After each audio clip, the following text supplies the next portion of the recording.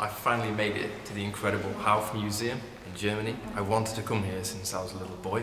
They have some spectacular fossils. They've got some great models behind me. They've got all the stratigraphy, how the fossils are layered. Lots of individual fossils, ichthyosaur after ichthyosaur, crocodile, ammonites, crinoids. And then these models are all representative of the fossils you can find. It's just brilliant.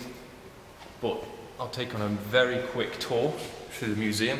Quickly follow me. There's so much amazing stuff.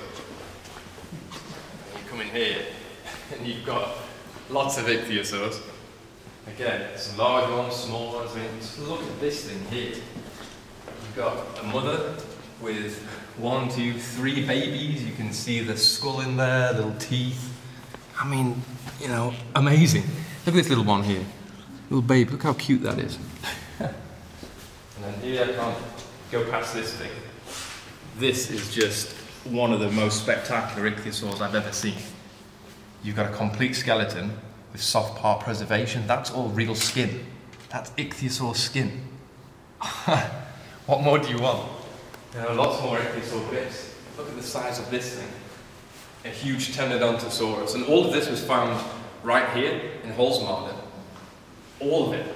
So every fossil you're looking at here was at one point part of a massive ecosystem. And they were living around about the same time. It's just incredible. Pterosaurs here, maybe flying reptiles. A couple of great examples. Campylognathioides and Dorinathus. Really beautiful crocodile. It's a spectacular fossil. Another crocodile. Let's see, this is interesting as well. It shows you how these things are found.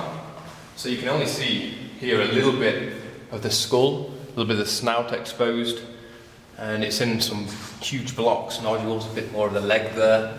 And then this is what it gets prepared to, an exceptional fossil. You have a few more crocodiles here, some tiny little babies. Look at that.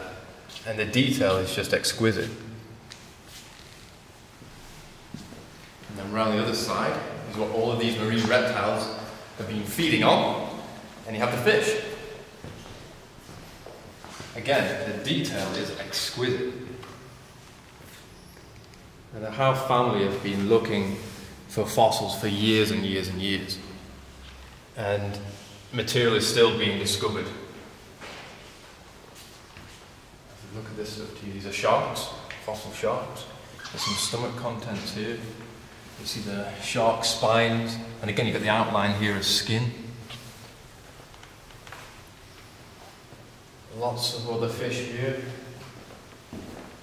Through to here, you've got belemnites. I mean, some of these things, belemnites, are incredible. You've got the tiny hooklets from the tentacles. Beautiful. You've got some other types of squids, some things called fragmentothids. You've got some crustaceans, and then lots and lots of ammonites here. And then perhaps the most spectacular fossil is this thing. Look at the size of this. That is an incredible fossil. Mind blown, really. This is a thing called a crinoid. It's a sea lily, and there's over 300 different examples in this one specimen.